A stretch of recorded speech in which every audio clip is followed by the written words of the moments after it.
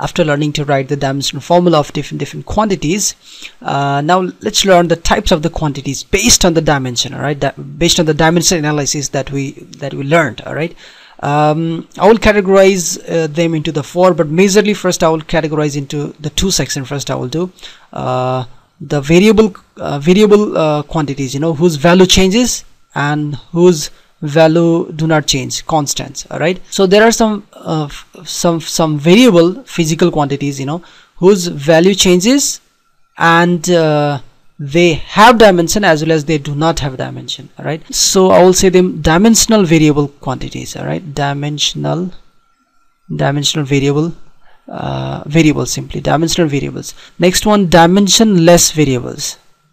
And if we come to the category of constants, then again there is also some dimensional constants and some of them are dimensionless constant.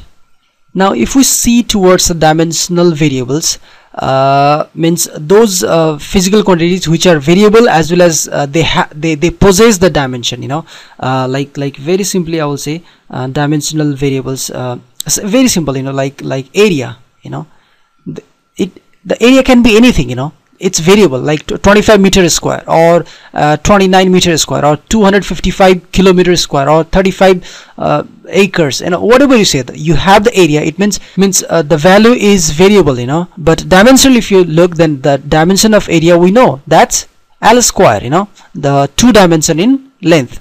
Similarly if you go like volume, they have the dimension. Similarly you go, there are a lot of quantities, by the way. How many should I say? Let's say force, work done, energy, those all, acceleration, velocity, these all possessing, they all have the, they all have the dimension as well as their value is variable. Means work done is sometimes 25 joule, it may be next time 35 joule, maybe next time 3500 joule, maybe next time 35 lakhs joule, maybe 35 billion joule. So it can be anything, so the value is variable and still they have the dimension.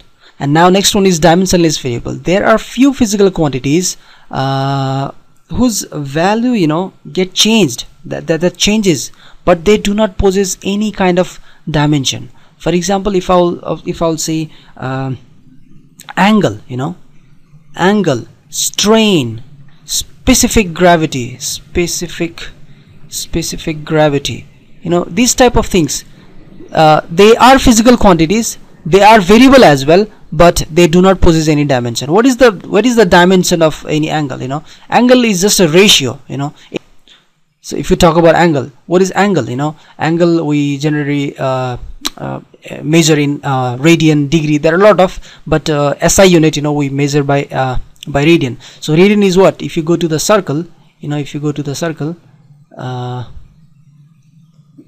let's say this is a crappy circle, let's say this is theta, all right, or whatever, 1 radian. So how do we have defined 1 radian? Let's say this is radius and radius equivalent arc length it is, all right.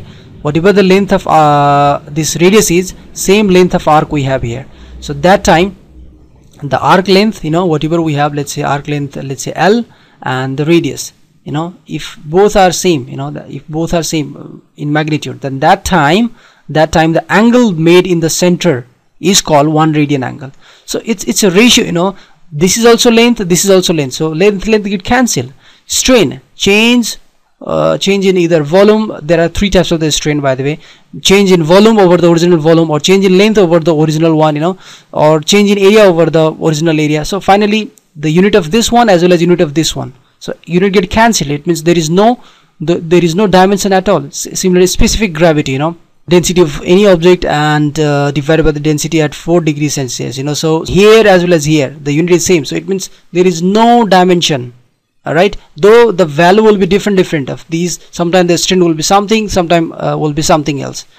Like now it is something, one quantity has one gravitational specific gravity, another quantity has something different, but though they are variable, they are dimensionless. All right.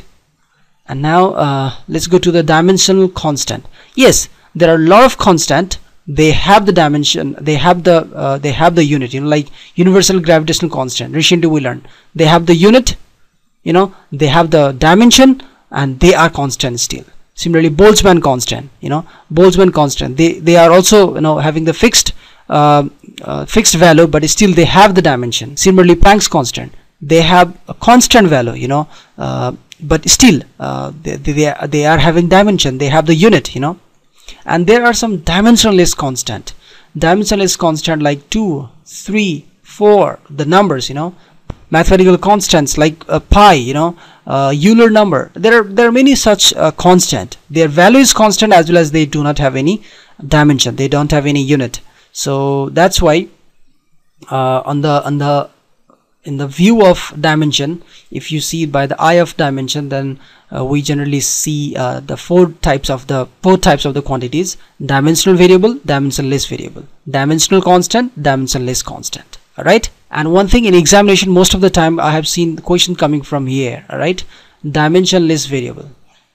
The question may ask you, write the two physical quantities, they do not have any dimension, though they have certain angle. In examination you may see questions like, write the 2 or 3 name of the physical quantities having no dimension. All right, or write the physical quantities with unit but no dimension, like here, as I said, angle, you know, though they have unit, you know, like radian or degree, they don't have the dimension.